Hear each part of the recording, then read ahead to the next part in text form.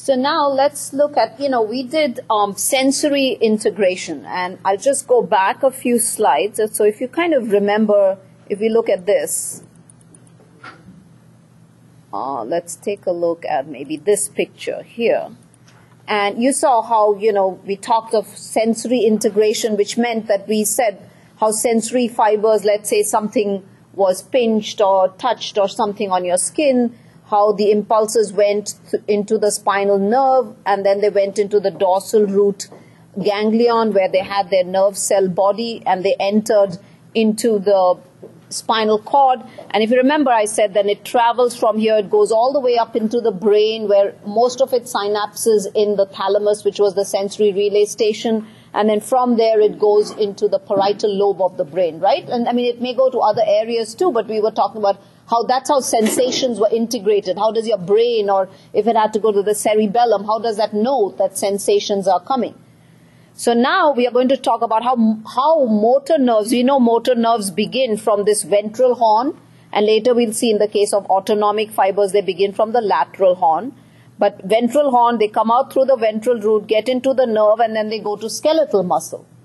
How exactly are these ventral horn cells, how are they influenced? What kind of influences them? How do they know that they are supposed to act, right? So that's what is meant by motor integration, which is what we are going to look at here. So if you look here, first thing is that motor neurons in the ventral horn, they can be stimulated by neurons in the spinal cord itself. So in other words, you could have a sensory fiber coming into the spinal cord, like for example here. So a sensory fiber coming into the spinal cord, and then from there it makes contact, as you can see, with the motor fiber, and then the motor fiber goes out and goes to skeletal muscle. Can you see that? So shown up here. So it could be at the spinal level itself, and which we'll see in the next few slides, what is known as a reflex or reflex arc. So that's one. The second is that the spinal cord is under control of the cerebral cortex and the brain stem. Remember when we were doing the lobes of the brain and we talked of the frontal, parietal, temporal and occipital. And remember in the frontal lobe we said there was a gyrus called the precentral gyrus, which was this one, which was called the motor area of the brain, right? And that means that was the one which controlled voluntary activity. We all know that one side of the brain controls the opposite side of the body, contralateral. So these fibers actually come down, they cross over, and then they go to the spinal cord, right? So that's what this is basically saying, that at the middle level, from the motor cortex or even from the brain stem, you have impulses which travel down, which are called descending tracts, and they will come to the anterior horn cells and influence them, and then the anterior horn cells take it to skeletal muscles, right? So they are influenced by the cerebral cortex and brainstem. And the cerebral cortex, it was that motor area which talked about, which we said was responsible for voluntary muscle activity. Okay? Then the other level and final level is the cerebellum and the basal ganglia, also called basal nuclei. If you remember, I said one of the functions of the basal ganglia and the cerebellum was to make sure that activity remained coordinated, right? So you have to have coordinated muscle activity. Remember I told you that if I asked you to touch your finger to your nose, you can do it really well. You know exactly how much and how far to go. Your finger is not jerky. It kind of touches that. If I tell you to do the movement of flexion, extension, supination, pronation really fast like this, see, we are able to do it. We kind of don't stagger like this or go this way, right? All of that control is because the cerebellum and the basal ganglia, they make sure that everything is coordinated. They remove unwanted movements from the body. So you only do what is required. So you can see that that is the highest level. So from this cerebellum and basal ganglia, they get sensory input and then they sort of process that information and then they send impulses all the way down to the spinal cord from where the anterior horn cells will go out. So that is basically how activities in your body are carried out, how muscles react. Okay? So that's what is meant by motor integration. Now let's look at this one. We already saw the other ones, the cerebellum and the motor cortex. This we talked of. Remember there were fibers called descending tracts. So we had tracts which came from cerebellum, we had tracts which came from the brain, from the motor cortex. Like we remember, I call them corticospinal tracts. If you remember when we were doing tracts in the spinal cord, cortex to the spinal cord. So that's what these are. Now let's look at how the spinal level is done. And this is the best example of how the motor horn cells or ventral horn cells are controlled by impulses within the spinal cord. The best example is what is called a reflex arc. So imagine you touch something hot, you immediately pull your hand away. And it's only after some time that you actually feel the pain or the burning sensation. Your hand gets pulled away even before you actually feel that sensation. Because in order for you to feel that sensation, remember that awareness and perception, in order for you to feel, that information actually has to go all the way up like that. First synapse at the thalamus and then from there go up that way. Remember we had those things? Now that would take too long, and from there an impulse has to come down and go to the anterior horn cell. That would take too long. So instead you have like a reflex which is occurring at the spinal level itself. And here you can see, imagine, suppose I was saying like I touched something hot and I pulled my hand away. So the receptor begins in the skin. From there the impulse travels via sensory fibers to the spinal cord, where it synapses on an interneuron. Interneuron is between two neurons. This connects the sensory to the motor neuron. The motor neuron goes out and goes to the skeletal muscle and you pull your arm away. Can you see this reflex arc? So this occurs at the spinal level. These are the components. So you can see there is a receptor which is either in the skin or the receptor may be in the muscle. Here the example is shown in the skin. The receptor could be in a muscle, could be in a tendon, could be in a joint, could be anywhere, in your eye like the photoreceptors, so on. Then from there it travels via sensory neuron. It goes to the integration center which is in the central nervous system. So this integration center is in the central nervous system, which then communicates with the motor neuron, and the motor neuron goes out to the effector, which may be a muscle, which could be skeletal or smooth or cardiac, or it may be a gland. Okay, so these are the parts of a reflex arc. Now reflexes are classified based on whether they go to skeletal muscle or they go to smooth cardiac or glandular tissue. So when they go to skeletal muscle, we call them somatic reflexes. Somatic means skeletal. And these could involve spinal nerves. For example, this, like, in the lab, you all may have done, you struck the patellar tendon and the person's knee sort of extended. So that was using the femoral nerve, which was a spinal nerve. Or it could use a cranial nerve. And again, I'll show you examples where if you touch, for example, the cornea of your eye, or you touch the surface of your eyeball, the conjunctiva, your eyes close, right? There it's using cranial nerves, because when you touch, you stimulate the fifth cranial nerve and it goes to the seventh, which makes you blink, which is because of the orbicularis oculi. So again, that's skeletal muscle, but using cranial nerves, okay? So it could be a somatic, it could be somatic spinal or somatic cranial, depending on which nerve is stimulated. Or it could be autonomic, in which case it would be smooth muscle, cardiac muscle, or it could be a gland which secretes, like the lacrimal gland or the salivary gland, or even the glands of your digestive tract. Okay, so that we would call an autonomic reflex.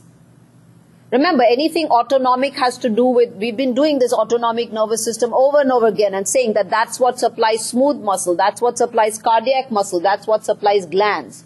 Somatic nerves supply skeletal muscle, okay?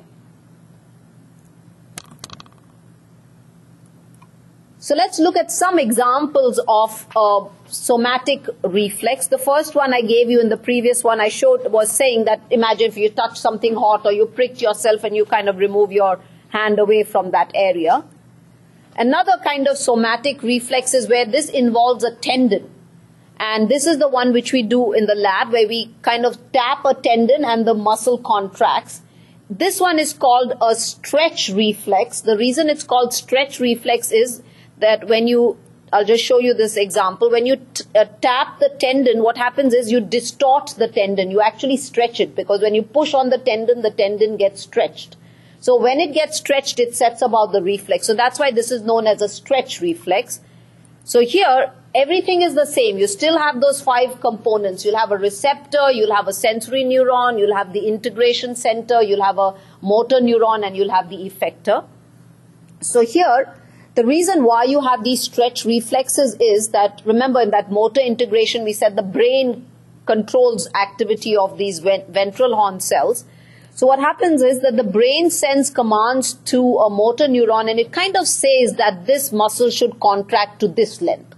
Nothing more, nothing less. Suppose that area of the muscle is stretched, then what happens is that, obviously that length which was set has been disturbed. So to bring it back to the same length, this reflex takes place, okay? So the purpose of this stretch reflex is to ensure that the muscles stay at the length which was set by the brain. So if your quadriceps had to contract only so much, it should remain at that length. So that's why we have that. And they help to maintain posture and balance. So in your, in regular life, for example, if you kind of tilt, like you were standing on one leg and you bend over too much, you're likely to tip over, right? I mean, sometimes you can't help it. You bend so much that you do tip over. But sometimes you kind of, quickly adjust and you come back. That's how, because that area is stretched so much, the body immediately sets about a righting reflex, so makes you upright again. So you can see how it maintains posture and balance, okay? So remember when we were doing muscle and we talked of prime movers. For any action, we had a prime mover, and I said that if a prime mover contracts, its antagonist has to relax, isn't it? If the antagonist didn't relax, the prime mover wouldn't be able to contract. Because when one contracts, the other has to relax and stretch, allow itself to be stretched so that movement can come about. If both contracted at the same time, no movement will occur, right? So now what we are talking about is how is it that one contracts and one relaxes, right? That is because of the nervous system. And what happens in the nervous system is that when one area is stimulated, it causes contraction of that muscle, but those very same sensory impulses, they go to the spinal cord and they cause inhibition of the opposite or antagonistic muscles, making sure that the antagonist relaxes. That's how when we say prime movers contract, antagonists relax. Remember, all muscles in order to do their job needed a nerve supply. So here what we are tying is how the nervous system is actually ensuring that when one muscle is contracting, the other one is relaxing, okay? So let's look at, and that kind of, that system where one contracts and the other one relaxes, that is known as reciprocal inhibition. Reciprocal meaning one is contracting, the other muscle is relaxing.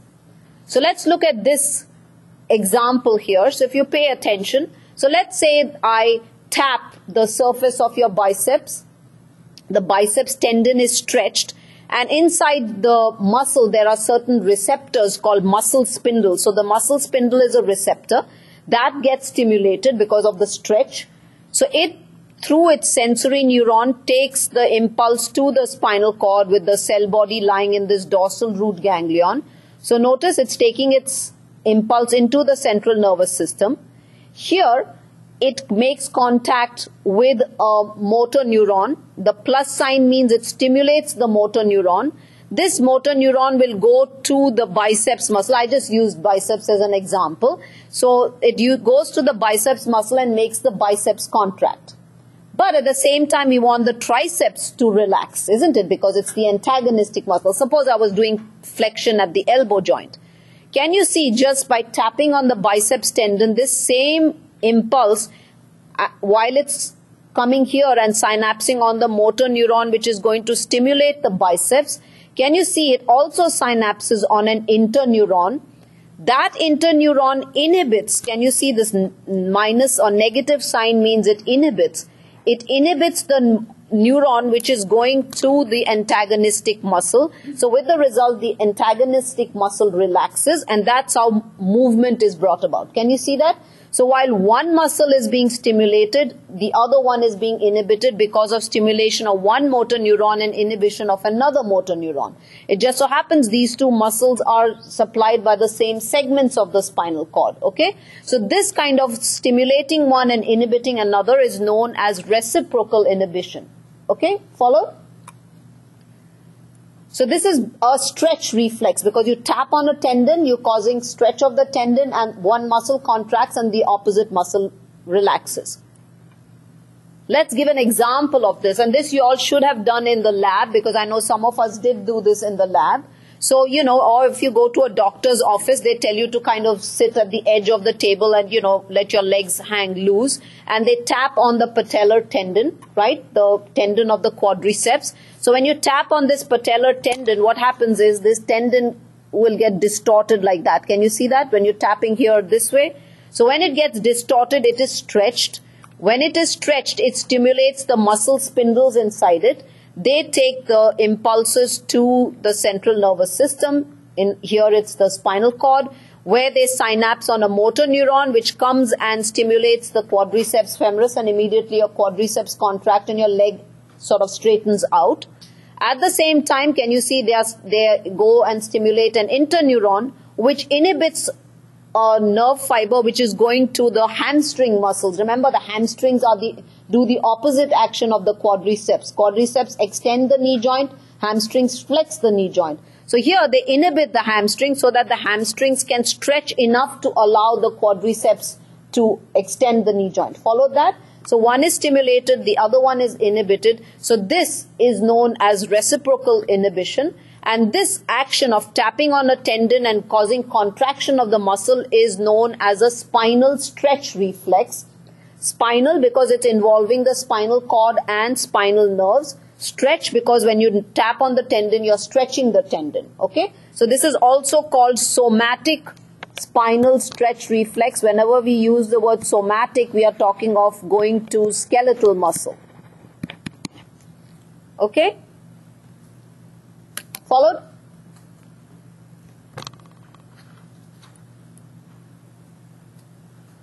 This also explains some other reflexes which occur in your body, and some of these you probably never pay attention to.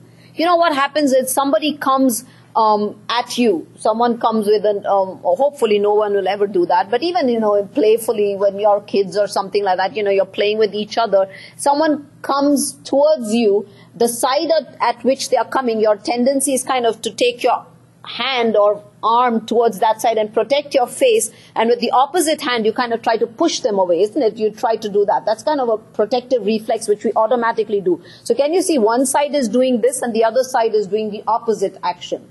The same thing holds true, for example, if you were to stand on one leg. Like when you stand on one leg, you can balance yourself, right? So the flexors, you know, if I was to flex my knee on one side, but I can see my opposite leg is extended because that's the only way I can balance myself. Both are happening at the same time. One side is being flexed, one side is being extended. How does this happen in the spinal cord? So this is basically just showing that. This is called a flexor and crossed extensor. So the name sounds very big and complicated, but it's a very, very simple concept to follow. In other words, one side is flexing, but at the same time the other side is extending, and the stimulus is only happening on one side. Like I said, if someone comes towards your right side, you kind of flex your right side, but you extend your left. Nothing happened on the left, but you still extend your left, right? So that's why it's called flexor and crossed extensor, because the opposite side is doing an extension. And this is, and the way it happens is, if you just look at this picture, so imagine, for example, up here, from the flexor, somebody comes towards this side, and you're trying to protect yourself, so the flexors get stimulated up here. But on the opposite side, can you see this impulse which comes here, this sensory impulse, it crosses to the opposite side, and can you see it now stimulates the extensors on the opposite side and inhibits the flexor. So that's what is meant by flexor and crossed extensor. So can you see that stimulus on one side excites the flexors on that side, but the impulses also cross over and they excite the extensors on the opposite side, the opposite, just so that you can protect yourself. The same thing is that imagine you were flexing this leg and you were standing on this leg would be flexed, this leg would be extended, and that's how you're able to maintain your balance. Okay, so for example, if I did this, if I wanted to kick something with this leg and I flex this leg, but I still have to support myself on the other side, right? How am I able to do that? Because the stimulus is just from this side. It's because of this crossed extensor reflex, okay? Just to show you how it's it's not as simple as just going to one side. How these neural connections kind of cross and they go to opposite sides, and we can't very simply explain something of just coming here, synapsing here and going out. You can see there are multiple synapses all over your body which explain a lot of activities which you do in everyday life without even thinking about it. Okay? Now, those reflexes which I just showed you, if you notice, they all involved just the spinal cord. Can you see this was just the spinal cord? If you look here, just the spinal cord. But there are certain reflexes which involve not only the spinal cord, but they actually travel all the way up to the brain and then come down and, come out. Some of these reflexes are what are called plantar, cremasteric, and the abdominal reflex. The plantar reflex is one where and this is often done at a doctor's office, we normally never have to really, in our daily lives, we never really have this plantar reflex. They just try to see, when they do it in your doctor's office, they're trying to see the integrity of the descending tracts. So what they do in a doctor's office is that on the sole of your foot, they'll take the edge of the hammer which they use to elicit tendon reflexes, or even with a key or something. They stroke the sole along the lateral side like this and come towards the medial side. So they go in this direction. The normal tendency is for the toes to flex like this, so to curl in this way. This is the normal tendency, If there's a problem with the descending pathways or something, the toes actually fan out this way. So that tells you, they don't know exactly why it happens, but that tells you that the descending pathways, something has gone wrong. Ones that you would be aware of are the two, which are the cremasteric and the abdominal reflexes. In men, this cremasteric reflex is seen only in men. In men, the testes lie outside the body because they need a lower body temperature to be functional. However, the fact that the testes lie outside the body also makes them vulnerable to injury. So if you ever, in a doctor's office or something, if you stroke the medial side of a man's thigh, what will happen is it's seen as a sign of, some intimidation. So automatically the testes gets pulled up from the scrotal sac and it goes into a little canal. Or if you try to kick a guy towards the scrotum, that's the automatic reaction. The testes kind of gets pulled up because it's a protective reflex, okay? So that's one.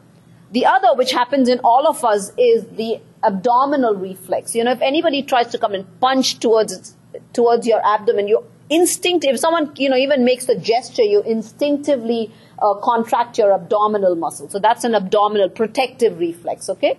So these reflexes, what happens is, notice how they go from either the sole of the foot or the abdomen or the medial side of the thigh.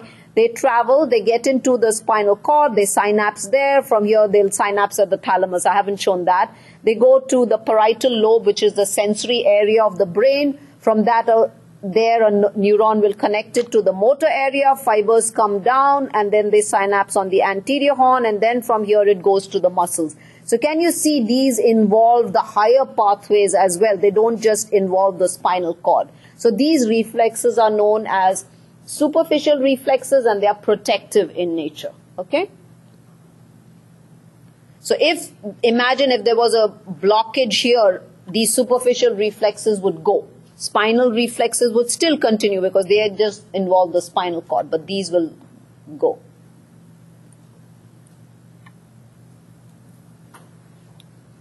Now, I told you that somatic reflexes, so just to go back, somatic reflexes involved. So if we look at this slide, so when we were doing at the reflex arc, I said reflexes may be somatic or autonomic. Somatic were involving spinal or cranial nerves. These examples I showed you of the patella and here of this crossed extensor where we are using the hand, the whole limb. This is again spinal nerves.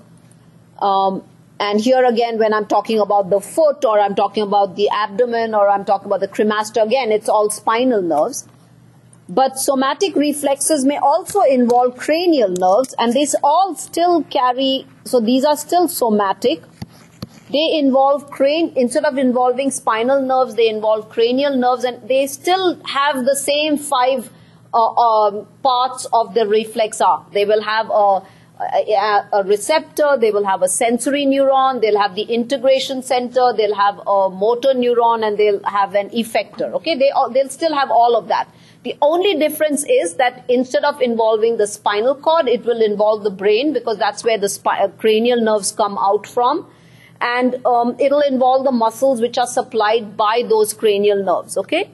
One very good example is this corneal reflex. It could also be called the conjunctival reflex. On the surface of your eyeball is a very thin, transparent membrane called the conjunctiva.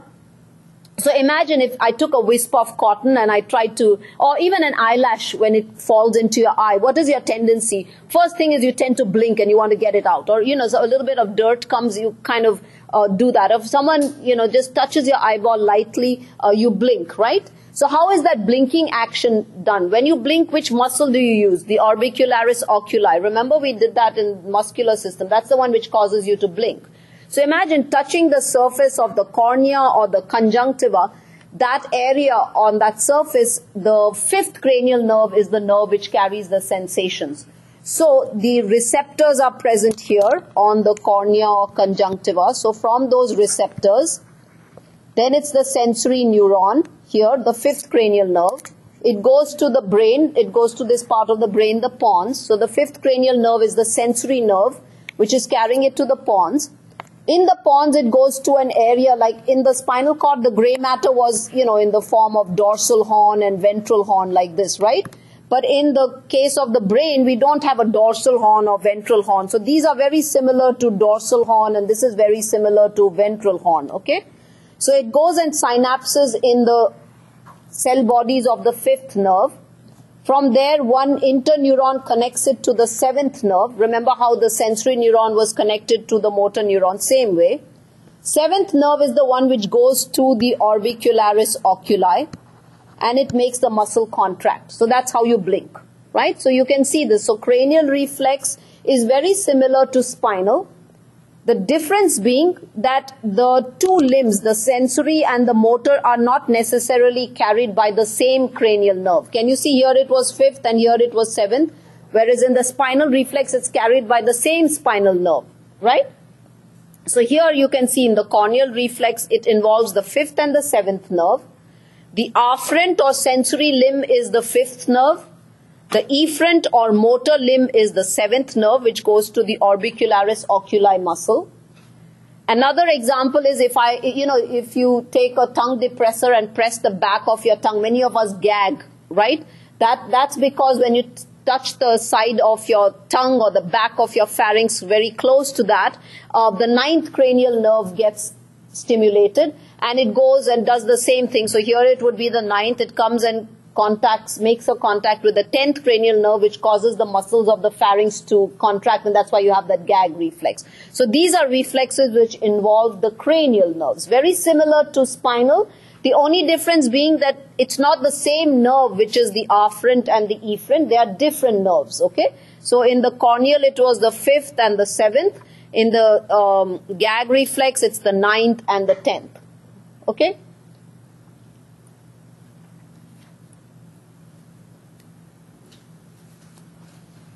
Then now we come to this autonomic nervous system that we've been talking about all the time. We've kind of mentioned it sporadically. First thing, remember the somatic nervous system was what we talked all this while. Somatic meaning going to skeletal muscle or bringing sensations from the skin and, all of the skin and skeletal muscle or joints and so on, right? So somatic nervous system had both a sensory and a motor component. Autonomic nervous system has only motor component. So it only goes to muscles. It doesn't bring information from anywhere. And which muscles does it go to? It goes to cardiac, smooth muscle, and glands. So you'll say, but glands are not muscles, so how is it going to glands? What happens with glands is when you actually look at a gland, so if I draw a gland like this, glands actually have a little tiny muscle very close to them. This muscle is called a myoepithelial cell. when this autonomic fiber supplies the muscle, this small muscle, that small muscle actually squeezes.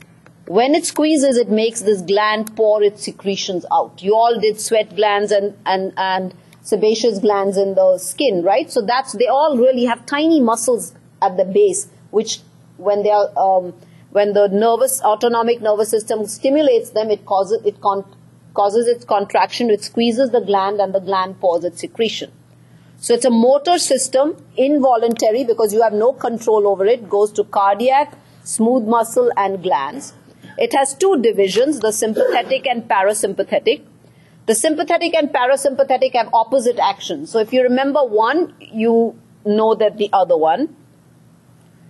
This is very important. If you look at a somatic nervous system, the spinal nerve, for example, so let's look here at this, or even the cranial nerve, but look here. So when we look at these anterior horn cells or ventral horn cells, can you see this nerve, this motor nerve? It begins from here, goes all the way to the muscle. So if this was in the biceps, it will go from the spinal cord to the biceps.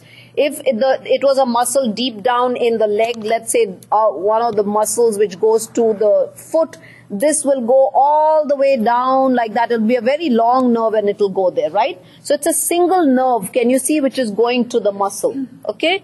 So this was spinal. Look at cranial nerves too. Can you see the seventh cranial nerve begins in the brain, comes out and goes all the way to the orbicularis oculi. Just one nerve all the way to the end, okay? In the case of autonomic, it doesn't do that. It actually has it's almost like it's got a toll booth in between. That toll booth where it has to pay toll is known as a ganglion. So what happens in an autonomic fiber is that if I used, if I used this example. So in an autonomic fiber, first of all, the fiber will start, we'll show you that. It starts from a lateral horn. So it begins from here. It comes out, all motor fibers come out through and let me use another color. All motor fibers, if you remember, always come out through the ventral root. So it comes out through here. And somewhere here, actually, there's a little ganglion present. So it will synapse here and then go out. So there'll be two neurons. Can you see this? Or it will come out through here and the ganglion may not be here. It may travel like that. The ganglion may be near an organ. Let's say if this is the heart, there's a ganglion here. It will synapse here and then go to the organ. So anyway, whether it's here or here, you always have two neurons, motor neurons, in the case of autonomic fibers. These ganglia are therefore motor ganglia, isn't it? Because they have motor cells. These ganglia will be motor ganglia. Remember, this ganglion, this dorsal root ganglion, is a sensory ganglion, right? Which has pseudo-unipolar neurons, okay? So these will be motor ganglion. The fiber which is before the ganglion is called preganglionic. The fiber which is after the ganglion will be called postganglionic. Makes sense? Pre and post, okay? So there's a ganglion interspersed in its journey from the central nervous system to the effector organ. So whereas somatic nervous system uses only one neuron, autonomic use two. So cell bodies of motor neurons therefore are seen both in the CNS and outside the CNS in those autonomic ganglia. Somatic nervous system has those motor neurons only in the central nervous system and they have it in the ventral horn. The somatic nervous system has it in the ventral horn. The autonomic nervous system has it in the lateral horn, which is in the CNS, and it has it in the autonomic ganglia. So that's how they are preganglionic and postganglionic. Also, in the somatic nervous system, the neurotransmitter which is used is only acetylcholine. Whereas in the autonomic nervous system, they use acetylcholine and epinephrine and norepinephrine. They also call adrenaline and noradrenaline. So the types of neurotransmitters are different. So neurons which use acetylcholine, we call them cholinergic. Neurons which use epinephrine or norepinephrine, since they are called adrenaline and noradrenaline, we call them adrenergic. Okay, so it's just a different name for them, called cholinergic or adrenergic. Cholinergic neurons use acetylcholine as a neurotransmitter. Adrenergic neurons use adrenaline or noradrenaline. The other word is epinephrine or norepinephrine. So here is the example of what I was showing. So look at a somatic nervous system. This motor cell body is lying in that ventral horn. It comes all the way out till it reaches the muscle, and there it liberates acetylcholine. The autonomic nervous system has two parts, sympathetic and parasympathetic. Sympathetic nervous system, so they begin in this lateral horn, these cells. They come and they reach a ganglion. So these are called preganglionic because they are before the ganglion. You don't have to remember whether it's lightly myelinated or not non-myelinated. Then the postganglionic neuron starts, and then it goes to the target organ where it liberates norepinephrine or epinephrine. So the target organs are, for example, the smooth muscle or glands. In the case of parasympathetic, same thing, begins in the lateral horn, comes to the ganglions, liberates acetylcholine here, and then even the postganglionic fiber liberates acetylcholine. So parasympathetic uses acetylcholine, sympathetic uses acetylcholine and epinephrine and norepinephrine. Okay? Acetylcholine is in this ganglion, epinephrine and norepinephrine is at the target organ. So this is a good slide to just, review, tells you everything.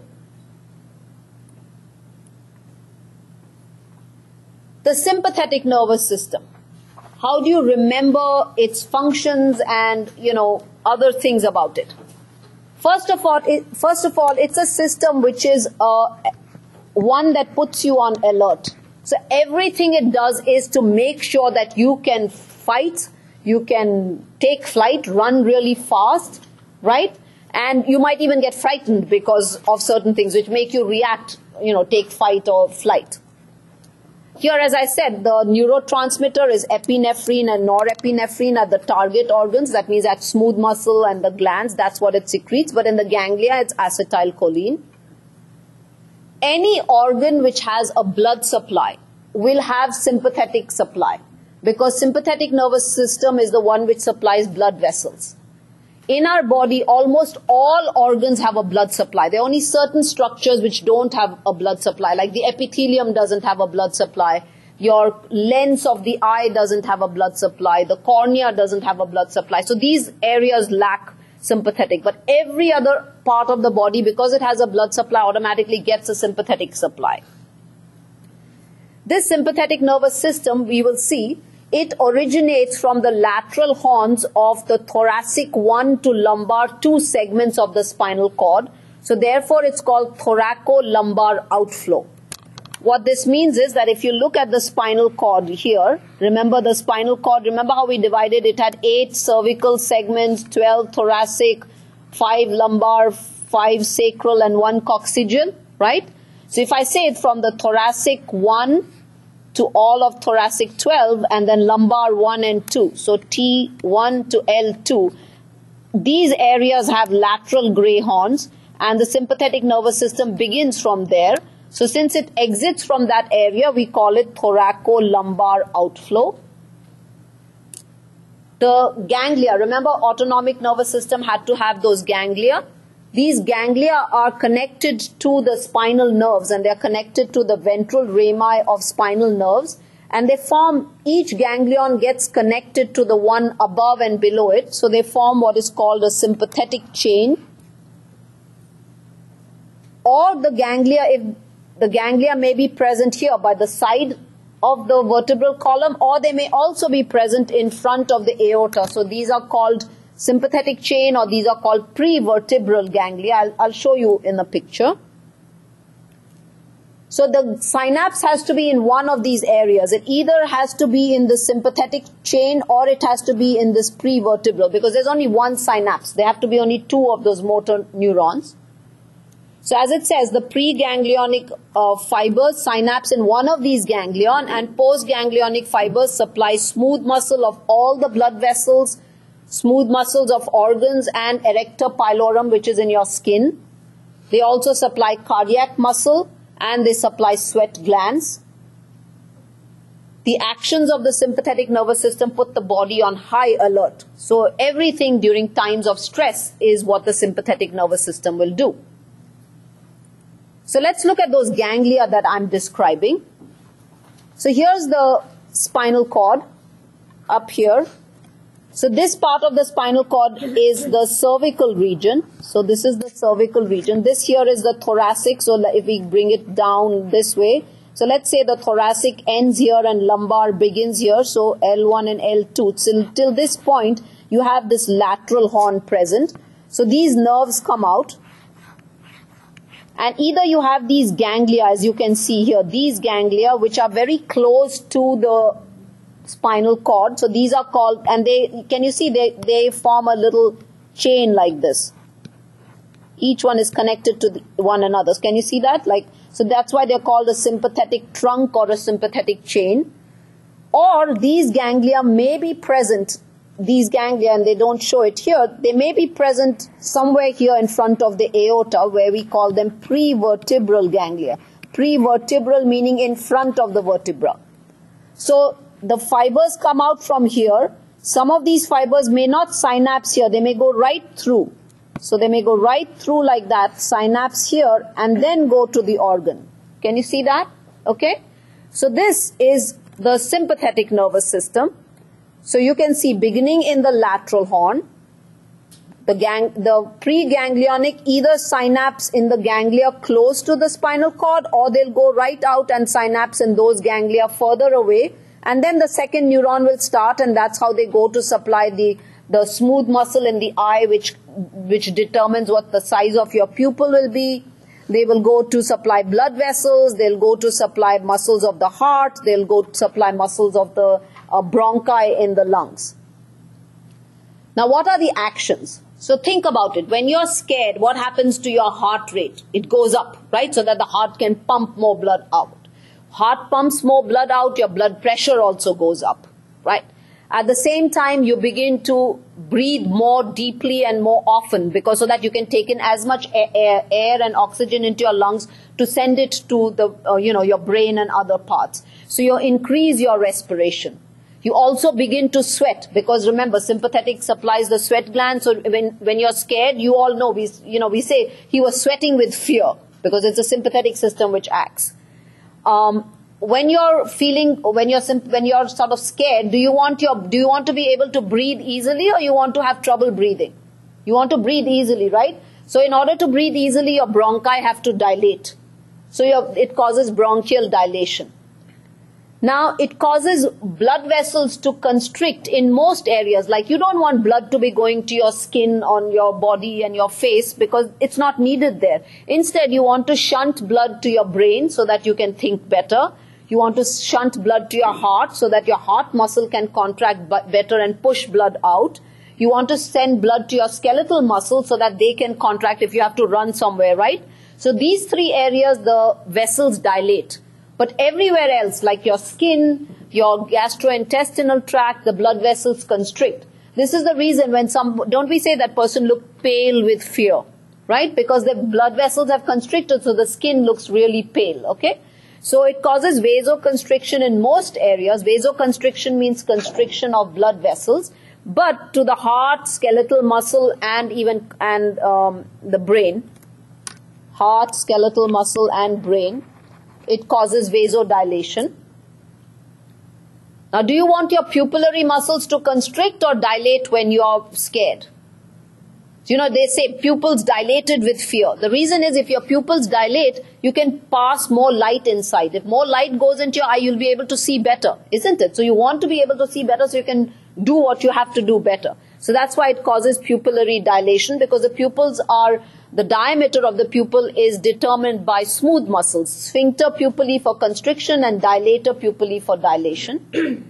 Then at this time, when you're running away and scared, you don't want your gastrointestinal system to be working. You don't want to be passing urine at that time. Though of course, sometimes people pee when they are really, really scared, and that's because of, that system is overridden. So it relaxes the muscles of your gastrointestinal tract and urinary tract, but constricts the sphincter. And usually little children kind of pee when they're scared, and that's because the higher centers haven't yet established control. And this system is really important for short-term stress. It cannot kind of tide you over because you need to react really fast. So for short-term stress, this is the system that comes into play. When you compare this to the parasympathetic system, this is an easygoing, like laid-back system. So it's an at-rest system. Here the neurotransmitter is acetylcholine. This system, like we said, the sympathetic originated from the T1 to L2 segments of the spinal cord. The parasympathetic originates from the brain and the spinal cord. The sympathetic didn't originate from the brain. It only took part from T1 to L2.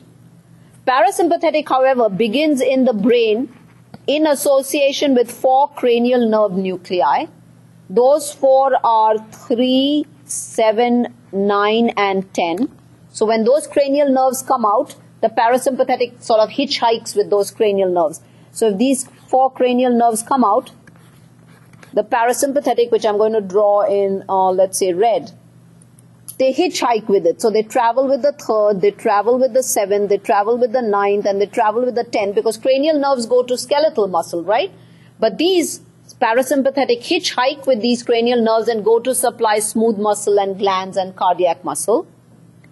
And they also arise from the lateral horns in the sacral segments, sacral 2, 3, and 4, from these sacral segments.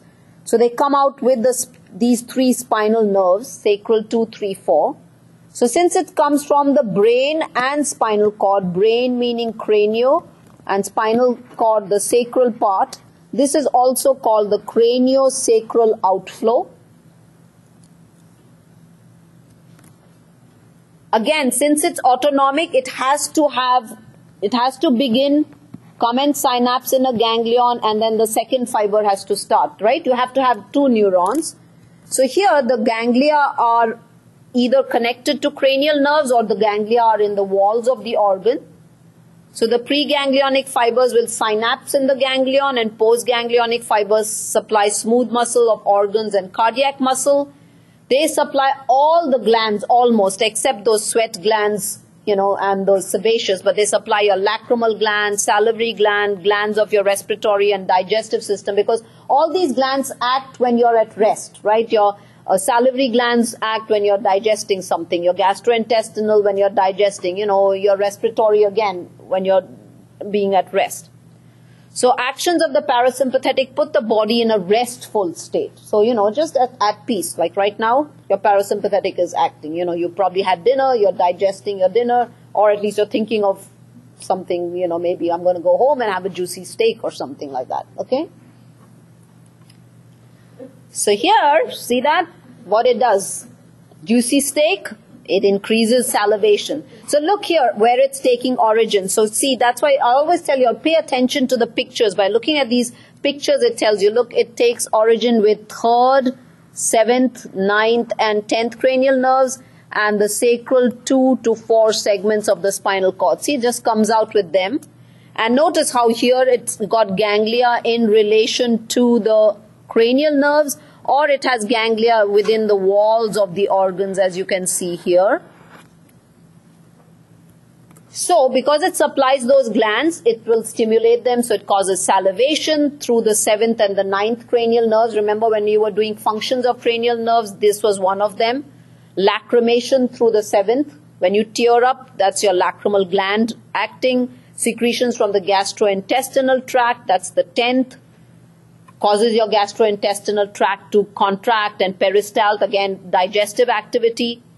This is the time when you can pee in peace, so it causes contraction of the bladder, relaxation of the sphincter, so you can, pass urine normally, and does the exact opposite of the sympathetic, because it puts your body at a restful state. So you don't want your heart to be pounding and your pupils to be dilating, and you don't want to be sweating. So that's why it doesn't even supply sweat glands. So it decreases your heart rate and respiration. So, everything comes down to normal.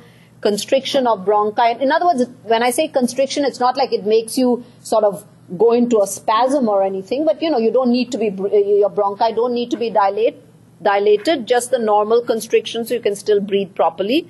Your pupils don't have to dilate because their constriction is enough to let light pass through. I mean, you all must have done this pupillary light reflex in the lab, like when you shone a flashlight in someone's eye and you noticed how their pupils constricted, because that was a protective reflex, because when you shine light, you don't want the eyes to allow all that light to pass through, so they constrict, okay? So that's a parasympathetic.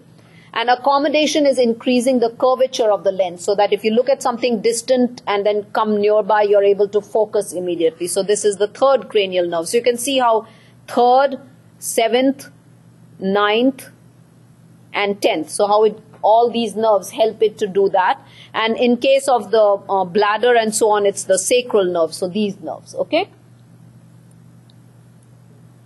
So let's look at a few questions and tell me. So someone who's breathing rapidly, dilated pupils, pounding heart, almost because they were almost carjacked. So which part of the nervous system was acting in their case?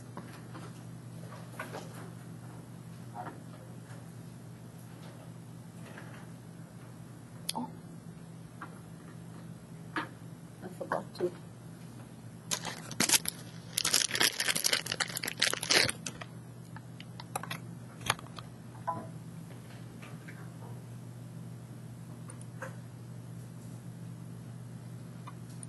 Okay, let me go back.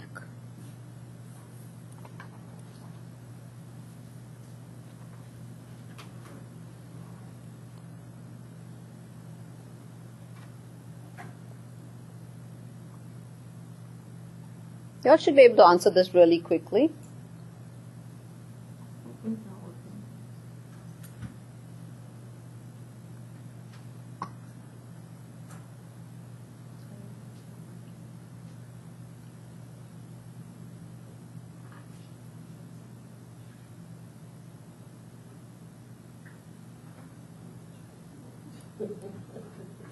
The sympathetic nervous system. Yes, remember, alert, keeping you alert. So this is the sympathetic nervous system. When you're carjacked, you don't want to be digesting your food at that time, right? Or wanting to go to the loo, the bathroom at that time. You want to kind of make sure you run away from that area. So it's just sympathetic, which helps you do all of this. Okay, here, you just ate your dinner, sitting in class, digesting your meal. Which system do you think is active at this time?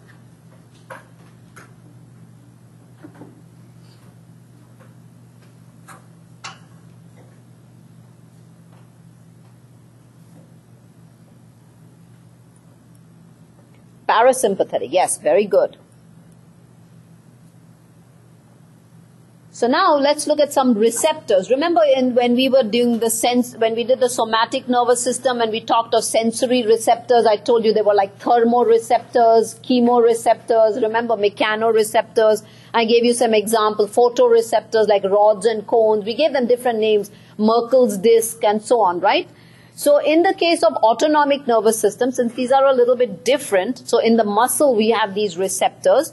So based on which kind of neurotransmitter is produced by that system, the receptors are different. So we have some acetylcholine receptors, and the two examples of these acetylcholine are called nicotinic and muscarinic receptors. So these are the two types. And then those ones which respond to which are part of adrenaline or epinephrine, norepinephrine, these are called adrenergic receptors, and there are two types. They're called alpha and beta receptors. One responds to epinephrine more, one responds to norepinephrine more. You don't have to worry which does to which. But the way you may have heard of these receptors. Some of you may have parents or grandparents who they tell you that they have high blood pressure and they are on something called beta blockers. I'm sure some of you have heard of that word beta blockers, right? That beta blocking is this, because beta blocker means what does sympathetic nervous system do? Raise your blood pressure, right? So if you give something which is going to prevent the action of sympathetic nervous system, it will bring your blood pressure down. So if you give them something which blocks the beta receptor where the sympathetic system cannot act, can you understand how now the blood pressure will come down? I mean, it's a little bit more complicated than that, but I'm kind of trying to show you how you can kind of get what you're hearing about in everyday life to, use that with what you're learning here. Now, just like in the somatic, we did those reflexes. We did the spinal nerve reflex, the stretch reflex, and we did that cross reflex and all of that. And then we did a cranial reflex, also cranial nerve. There it was using a skeletal muscle, right? Where the skeletal muscle was involved. Now, in an autonomic reflex, it's going to be either a smooth muscle that's involved or it's going to be a gland. So, for example, in a sympathetic reflex, where the sympathetic system is involved, remember the function of the sympathetic system was dilation of pupil. It causes pupillary dilation. So, this is one example which is called a ciliospinal reflex. It's difficult to elicit in the classroom because person knows what you're doing. But sometimes when you gently go and without a person knowing, you just kind of gently stroke the side of their neck without them even knowing, you get scared. And if you look at their pupils, you'll notice the pupils dilate. So that's what is called the ciliospinal. So it's dilation of pupil in response to stroking the skin of the neck. So when you stroke the skin of the neck, the impulses from here go all the way to the spinal cord where they come with the lateral horn, go through the sympathetic and then go to the dilator pupillae and cause dilation. The other one is if you go into a dark room, what happens? Your pupils dilate, isn't it? That's a reflex because you cannot see, but you want more light to go in. So just the absence of light or very dim light goes into your eye, stimulates the photoreceptors, and then they make connection with the sympathetic nervous system, causing your pupils to dilate. Okay? Another example is sweating. And this is a reflex which you see, go out when it's really hot. When we did homeostasis right in the introductory lecture, when you go out, the stimulus is that heat. And, it goes to the hypothalamus, which comes and sends impulses to the sympathetic nervous system, stimulates the sweat glands, and you begin to sweat. So you can see how the sympathetic all of these actions are actions of the sympathetic nervous system. Let's look at a parasympathetic, yes. The first one you said goes into the spinal cord? Well, here, in the case of, because this is just stroking the skin of the neck, so that's why, okay? But when it goes to the spinal cord, it will connect with the lateral horn, not the anterior horn. The lateral horn gives rise to the sympathetic fibers, okay? The pupillary light reflexes, when you shine a flashlight on the eye, the pupils constrict, okay? So here, the thing is the light goes to the brain through the optic nerve. So the optic nerve carries, or the second cranial nerve realizes that light has been shown. From here, this part goes to the midbrain where it connects with the third cranial nerve, and the third had a parasympathetic component. And this goes to the constrictor pupillae and your pupil constricts. So it goes to the constrictor pupillae and the pupil constricts. So you can see how from the second to the third constrictor pupillae. So that's the pupillary light reflex. The idea is that your retina doesn't get damaged by too much light falling on it. Another example seen very often is when just the thought of a juicy steak making you salivate, right? Or some nice tiramisu or whatever is your favorite dessert, making you sort of your salivary glands secrete, or even putting something in your mouth and, the act of salivating, or even your digestive juice is flowing, or something in your eye, irritating your eye and not only causing that corneal reflex, but sometimes you also begin to tear because the lacrimal gland secretes so that the tears can wash away that. So that's the lacrimation reflex, and which is what I'm trying to show you in this image. So imagine you have a foreign body in the eye which irritates your eye, and you blink and all that, it doesn't go away. So after some time the lacrimal gland will secrete. So it's a glandular secretion. The moment you hear gland, you automatically think autonomic, and that lacrimal fluid will wash that fluid away. So look at this, the foreign body in your eye stimulates the fifth cranial nerve, which goes to the pons. From here, it goes to the parasympathetic part of the seventh. Remember we said the parasympathetic fibers go with third, seventh, ninth, and 10th. So it goes to the parasympathetic part of the seventh, which will go to the lacrimal gland. Your gland will secrete and you start tearing up. So again, because it's a glandular secretion, it's autonomic, and the parasympathetic was the one supplying the lacrimal gland. So this is a parasympathetic reflex. Okay? Let's look at the pupillary light reflex.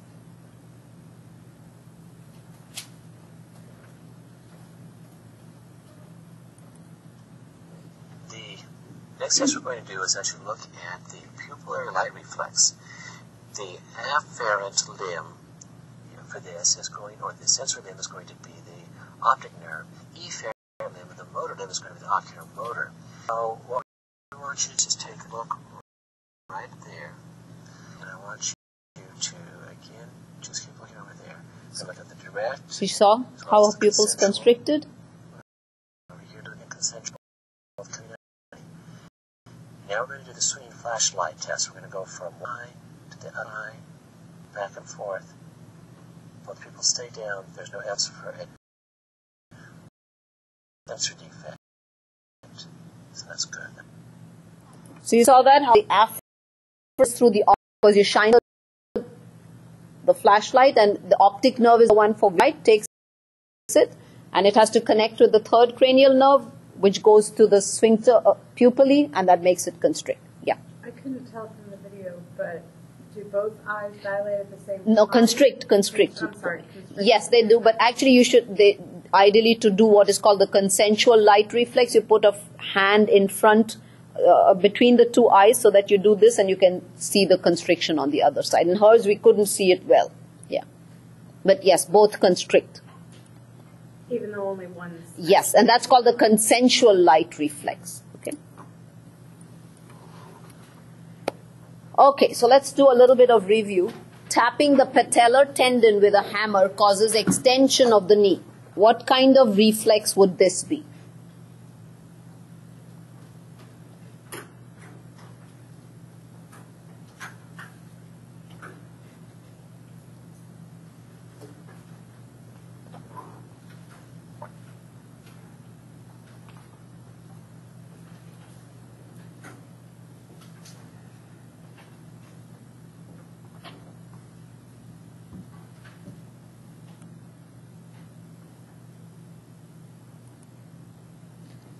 Very good. It's somatic stretch reflex. Remember, autonomic reflex is either glandular secretion or smooth muscle. See here, I'm saying patellar tendon.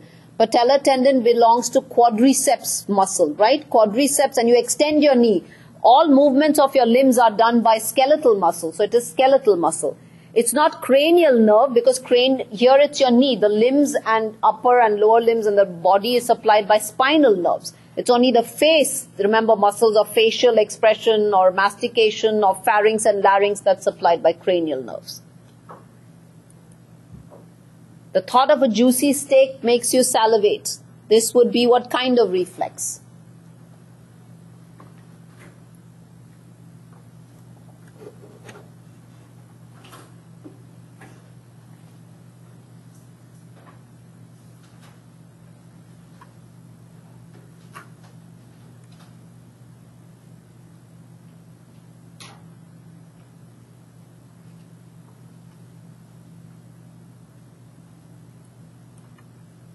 Autonomic reflex. Remember, salivation, any secretion, any kind of secretion, salivation, lacrimation, sweating, production of gastric juices, all of this is autonomic because that's glands.